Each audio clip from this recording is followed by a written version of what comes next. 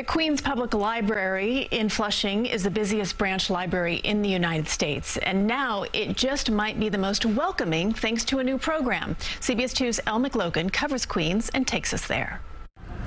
At the Queens Public Library, all our welcome is more than just talk. When we say that we speak your language, we really are speaking the language of the people of Queens. People in the world's borough can now swiftly hurdle a language barrier at the library with a live translation service. Nick Buron is chief librarian. We plug in a couple of numbers, and right away we have a translator that is able to, be that interpreter between the customer and ourselves.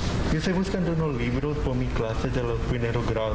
you looking for books in English or Spanish? While the library's diverse staff is already multilingual, the phone service makes communication even smoother, offering over 240 languages from Swahili to Mongolian.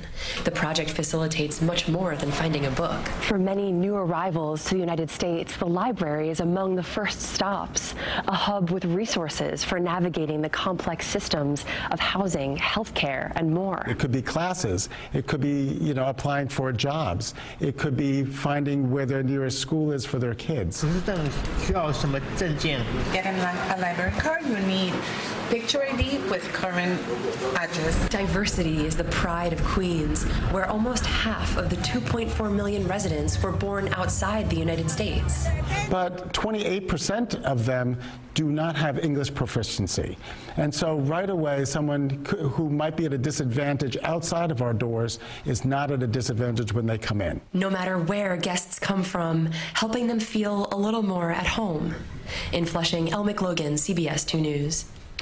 CBS 2's Elle McLogan, our community journalist covering Queens. So if you have a story for her, you can send an email at queenstip@cbs.com.